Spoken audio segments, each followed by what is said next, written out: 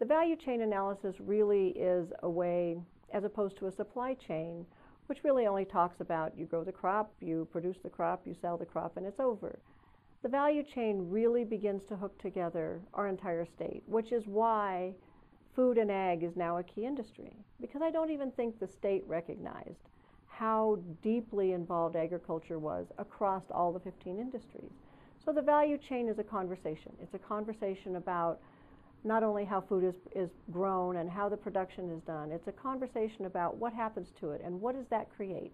It creates restaurants, it creates biomedical, it creates research, it creates all of the different pharmaceuticals that come along, but it creates jobs and it creates communities. And so this is a conversation about how agriculture really underlies the entire state. And Dr. Graff and Becky are going to need help from extension agents to answer questions about businesses in your community, what your community is doing, you know, the San Luis Valley and the research going on in the potato industry, the issues with obesity that on the Eastern Plains, and the work that MCR is doing, looking at juvenile diabetes.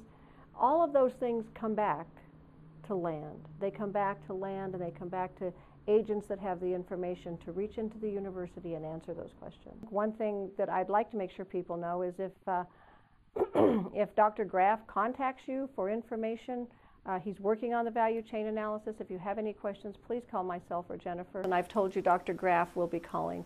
But he has a PhD student, and her name is Becky Goldbach. So when you see an email from her or a phone call from her, please answer. Please help them out with as much information as possible.